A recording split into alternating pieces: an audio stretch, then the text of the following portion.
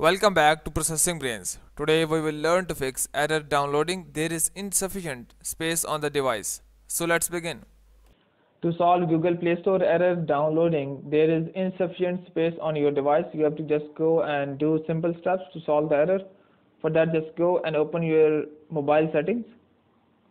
Once you are in your mobile settings, just scroll down below and search for apps or application manager. Once you have got the apps or application manager, just go and tap on it. And here just scroll down below and search for Google Play Store. So here we have Google Play Store, just go and tap on it. And here you have to just go and do a simple tweak. You have to just go and uninstall the updates of Google Play Store. In your case, this option might be in front of this Google Play Store name. In my case, this option is on these three dots. So I will just go and tap on it. And here tap on uninstall updates. Tap OK.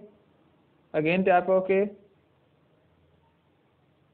Once the updates are uninstalled, so just go and open your Play Store and try to install any app.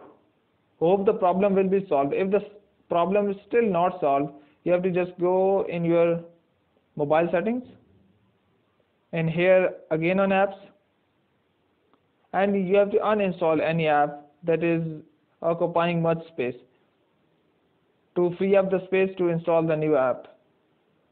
So there is no other option. You have to just go and uninstall any update. For example, I'm going to uninstall this one. So just go and uninstall it like this one. When there will be sufficient space, once you have followed all the steps, so just go and open your Google Play Store.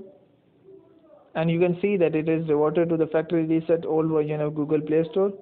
And it will be updated automatically after a few minutes when you are connected to the internet.